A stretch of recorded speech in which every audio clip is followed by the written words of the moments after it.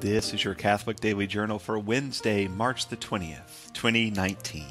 Today is St. Cuthbert's Day. He was a monk and later a bishop of Northumbria in the south of modern-day Scotland. As a hermit, his life wasn't particularly interesting. Even as a bishop, there's little for us to get excited about. He was a loyal advisor to the king. He was dutiful and humble. He was everything you'd want from a bishop in 7th century England. He retired to what is known as St. Cuthbert's Cave, and he died today in 687. He was buried in Durham Cathedral, and that's where things become interesting. Miracles and more miracles started happening around his tomb, and people started traveling from the south and, interestingly, across the water to visit the Durham Cathedral until St. Cuthbert, the hermit monk turned bishop, became one of the most important saints of the 8th century. It's the birthday of the Roman poet Ovid. Born 43 BC, he was alive during the rise of Augustus as princeps and first emperor of Rome. Ovid, Virgil, and Horace are the three great poets of Rome, and they all lived at the same time as the founding of the Roman Empire. Their poetry is genuinely remarkable. Most of us know of Virgil's epic poem, the Aeneid, the story of the Trojan warrior who travels to Italy and becomes the ancestor of the Roman people. Horace is less well known because his poetry is lyrical, meant to play with the words of the supple Latin language. His most famous work is entitled the Odes.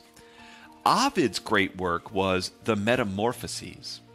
Now, this is an epic poem in sections based upon Roman mythology, which makes it a lot easier for us to get a little bit of a handle on, even if we can't read the poetry of the Latin language. Ovid's work is masterful and emotional and romantic.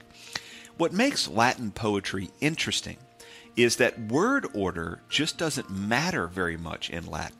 And in Latin, almost every word in the sentence has a changeable ending, depending on whether it's a direct object or a verb or an adjective or what have you. That makes rhyming, at least rhyming on the ends of words, fairly uninteresting as a poetic tool. So Latin poetry tends to depend upon rhythm and meter and cleverness of word choice more than upon simple rhymes. Sadly, as with most poetry, English translations just can't communicate that. Accessible or not, Ovid was one of the great poets in Roman history, at a moment known for great poetry and great poets, which is a real accomplishment. He died in AD 17 and remembered today as one of the three canonical poets of Rome.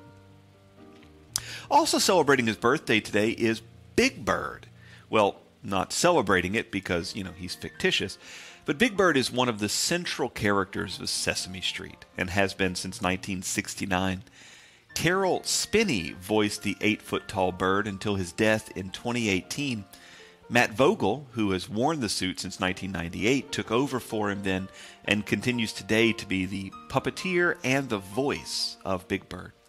And while other characters have had various moments taken center stage, Big Bird's wide eyes and sense of wonder have been and probably will always be a staple of the Sesame Street experience. Big Bird shares his birthday with the very real psychological and philosophical writer B.F. Skinner, born today in 1904. Skinner was famous for his work in behavioral analysis, comparable to the work done by Ivan Pavlov with operant conditioning. Now, I don't know what Snuffleupagus or Elmo would say about Big Bird sharing his birthday with Dr. Skinner, but I can imagine Dr. Skinner's answer would be quite complex, including lots of big words, and given that Dr. Skinner wrote some 31 books, it would probably be long. Big Bird's answer, I imagine, would be short and simple, and include how special it is. Dr. Skinner died in 1990, but he was born today in 1904. The Catholic Daily Journal is supported by listeners like you. For more information, visit CatholicUnderground.com. And until next time, be on the lookout for the Lord at work in your life.